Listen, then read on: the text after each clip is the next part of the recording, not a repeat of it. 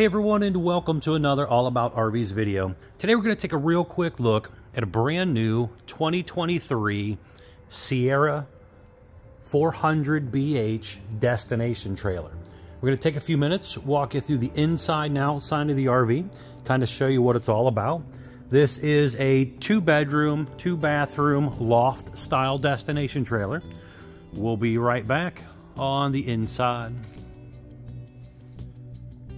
All right, we are up inside the brand new 2023 Sierra 400BH Destination trailer here. And we're going to start back here in the back. As you've seen on the floor plan that was up a few seconds ago, this is a 2-bedroom, 2-bathroom kind of unit with a loft. So kind of stepping down into the back room. So you can see here, you do have a little step down. The main subfloor is vinyl floor, and then you have a little bit of carpet on your stairs and maybe a little portion of the slide. But there are quite a few cabinets and stuff here to give a decent amount of storage back here. They have soft close cabinet doors. Drawers are full extending ball bearing drawer guided drawers, and these are also a soft close drawer as well. Decent sized little hanging closet here. Electric outlet USB charger port on the back wall there. You have a pretty good sized window that does open. Over here you have what can be a sofa during the day or a bunk at night. So just basically the little backs back there come right off, and you got a place for your kid to sleep. Window here does open.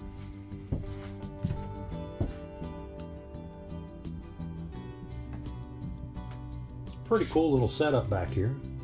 And then you have heat duct coming out there, and then you also have an AC duct coming from the ceiling here. Now just right back here we have a bathroom area. So there is a porcelain foot flush toilet here. Little towel bar going on there. You have an entry exit door with a screen door to get you in and out of this if you need to. Nice thing too, if the kids are out running around playing all day, they can just run right back into here and get in and out of their bathroom without having to track through the whole RV and dirty it up. So you have an ABS tub surround, little tub as well. That tub's probably, I'd say, maybe 14 inches deep, 12 to 14 inches deep. So if you do have a small child, you could definitely give them a bath here if you needed to. There's a little vent fan up there. Now, height-wise, you're probably looking at somebody, maybe it's a 5'10"-ish, being able to stand up in there with their head kind of getting right on the ceiling.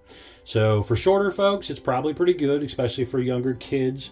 But for full-grown adults, it might be a little bit snug on the height side of things. But you do have, again, a little sink area, some storage, medicine cabinet, all right here.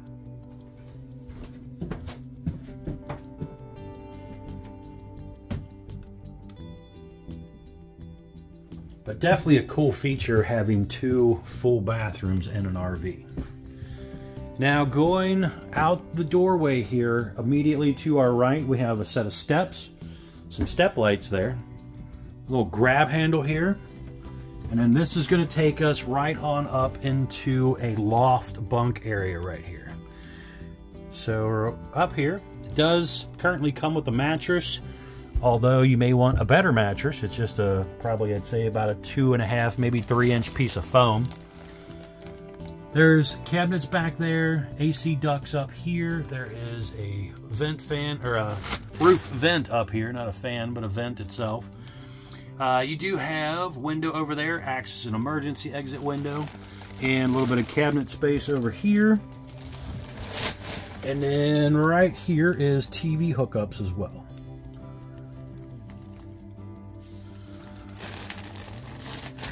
But definitely allowing you to sleep a couple people up here if you wanted to.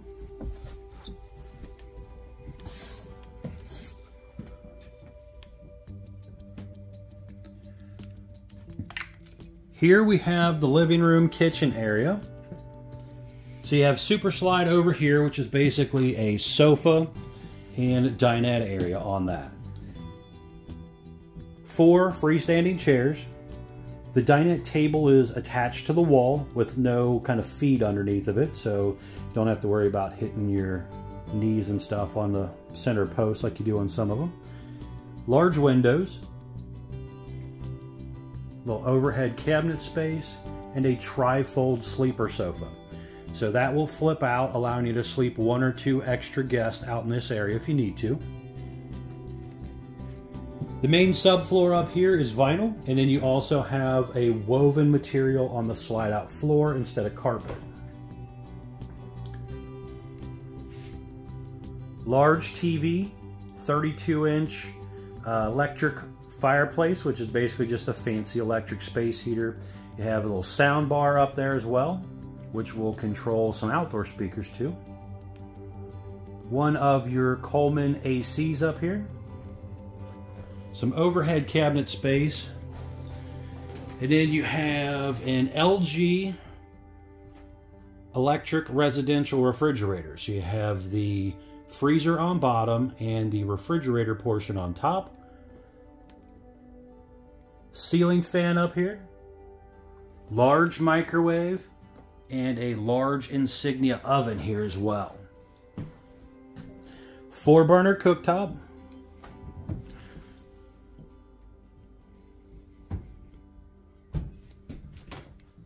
Over here you have some pull-out drawers built in, and the unit has a water filtration system as well. Soft close. Again, little pantry area up here. Little vent fan up there also. Really nice stone style hard surface counters. Window there does open. High-rise sprayer faucet. Matching sink covers here. A large undermount stainless style sink. For the roof vent fan up there, you got a on-off button here. Ceiling fan controls, digital thermostat for one of your ACs and furnace. Propane leak detector down there on the side. Couple speakers on the roof in here, it looks like, as well.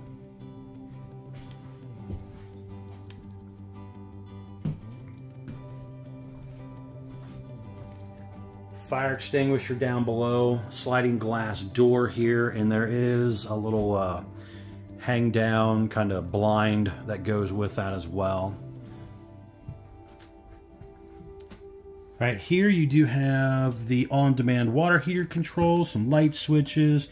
You have your slide buttons, awning buttons, some more light switches, 12-volt tank heaters for cold weather camping, water pump switch, monitor panels for your holding tanks, all right here.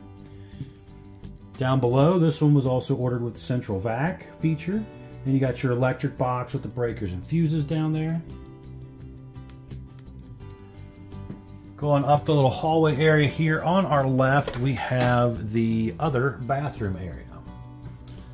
So kind of starting from the top down up here, we do have a vent fan up there, AC duct up there, skylight up there as well. Lots of ceiling height in this shower area. So you definitely, if you're a taller person, are going to want to use this bathroom. You have medicine cabinet back here, an adjustable shower bar, multi-piece ABS tub surround with a sliding glass enclosure. Some storage under your sink area as well. Porcelain foot flush toilet. Some more storage.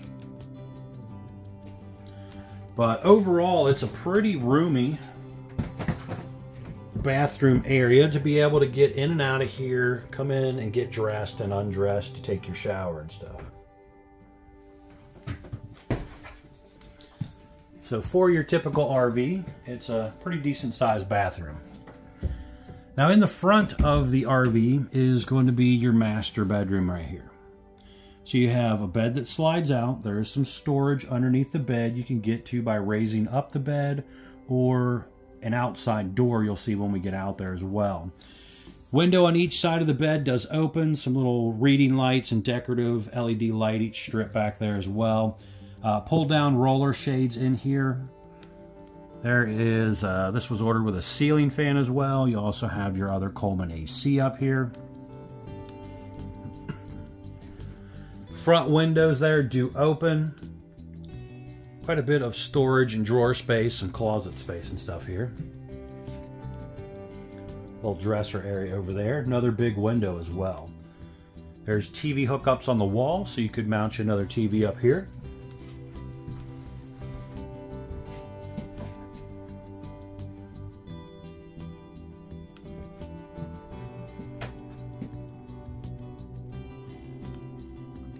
Lots of floor space here, so definitely enough room to maneuver around. Again, kind of getting up in the morning, getting dressed, getting ready. There's a decent amount of room in here to do so.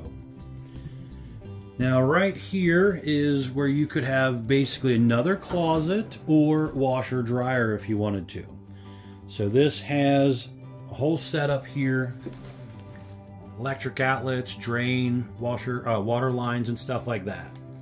So you could do a combo washer dryer or a stack washer dryer in there if you wanted to. Basically the door just slides across. Electric outlet down below there. Another digital thermostat on the wall for the AC and ceiling fan controls as well. But overall, a really nice family destination trailer. A lot of people have been also checking out the Salem 42 view video that I did as well. That's another pretty cool one with the loft and stuff also. So check that one out.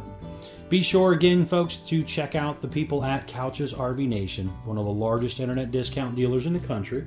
Now I want to run you around the outside real quick, show you what it's all about outside. We'll be right back on the outside. All right, we're back on the outside of the brand new 2023 Sierra 400BH destination trailer here.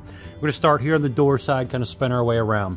So first things up, we have a kind of a light grayish fiberglass exterior, aluminum studded foam block insulated sidewall. You have a lower black metal skirting, deep tint safety glass windows. You have power awning, LED light strip built in close to the body of the RV, manual override in the front arm head in case of an electronic failure, and you also have adjustable arms for tilting for water runoff. The unit has 2 speakers on the outside here, kind of up high. There's also a traditional porch light above your sliding glass door there. On the front side right here, just down below is a little thing you open up to get to your hydraulic reservoir pump if you ever need to do anything there. There's an override switch in there. You can also see enclosed underbelly on the bottom of the RV as well. Cable outlet and an electric outlet right here in case you want to put a TV on the outside here. Now on a lot of the destination trailers, they use a traditional old style hover step. And that's due to most of the time people park these in one spot and just build decks around them. So they don't even use the steps, they just leave them folded up underneath the bottom. This step is rated for 300 pounds. Again, large folding entry handle right here. You'll see a couple little advertisement stickers there talking about being equipped with the King Wi-Fi extender that you can add aftermarket and that Under Armour underbelly armor. Double axle unit, drum brakes, easy lube hubs. Now right here there is a little 110 volt mini fridge right here. And then here you do have a storage compartment and there's also an electric outlet there as well. So maybe you could throw you another, I don't know, another refrigerator in there if you need 2 on the outside. Stove exhaust vent out up there. Double entrance step here takes you right into that back bathroom you seen when we were inside. Down below right here is a gas line hookup. So if you wanted to plug in a portable grill on the outside of the RV, you could get one aftermarket, maybe plug it in right here. there is a little vent fan that you've seen when we were inside that blows out up here as well. Traditional flat back rear end.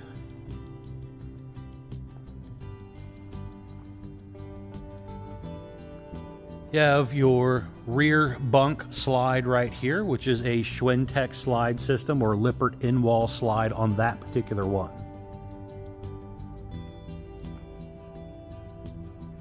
Up into your next two slides, those are the hydraulic slides ran off the hydraulic reservoir that's in that front corner up there. Just down below in between the slides here, you have your dump area, or one of your dump areas right here, I guess I should say. And there's a couple, I think 3 pull handles just up underneath of there. So you got a galley, a gray, and a black handle up there. You can also see the rear end is what they call a drop frame. So that's how they get some of that extra height to allow for a loft in the unit.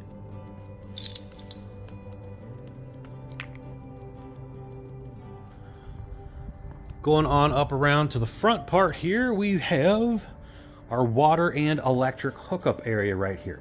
So you have detachable power cord. It's probably, I'd say, close to a 25 or 30 foot cord roughly. 50 amp electric service. You have black tank flush. There's 2 black tank flushes, freshwater connection, city water connection, and cable satellite inlets as well. And then here you also have a loft cable outlet as well. So you got multiple inputs to different parts of the RV here. They're currently using the Furrion on-demand water heater, which is what you're seeing right there, and your furnace exhaust out right here as well. Now, just down below here, again, we have another dump area. So you got one behind the axles and one in front of the axles. And there is hot and cold low point water drains back there. You can also see those grab handles up there coming out of the frame as well. So that's a really nice feature. The gate valves for your holding tanks and stuff are up inside that enclosed underbelly. So you're less likely to have any type of freeze up in colder weather issues. Right here you have a little storage compartment under the master bedroom. And just down below right there is the fresh water tank drain.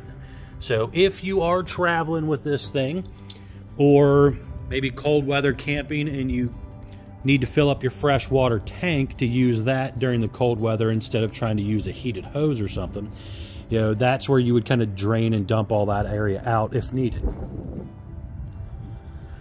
Another little thing right down here, you'll see where this is actually bolted on. So this has a removable hitch tongue. So if you wanted to make it a little bit shorter to fit into certain campgrounds, some of them do have some length restrictions at these permanent sites, you could technically block the RV, detach the hitch if you wanted to, and find some place for your battery to tuck up under there and your gas bottles. But something you could do if you had to. You can see up top there 2 amber lights up there. You have another little hitch light right here. 2 30-pound propane tanks, manual tongue jack, 2 5/16 hitch ball, heavy duty safety chains, room for a battery to go back here as well. Traditional 7-way Bargman wiring plug. It has kind of a bubbled out fiberglass front also. And then when they ship it with that covering to kind of protect the windows there as well. All right, thanks again for taking the time to watch my RV videos. I hope this was really informative for those who are interested in this model. If you'd like, please be sure to like, share, and subscribe. Keep up with some more videos. And please also check out the folks at Couch's RV Nation. They are one of the largest internet discount dealers in the country. Will definitely save you a lot of money if you're interested. Thanks again.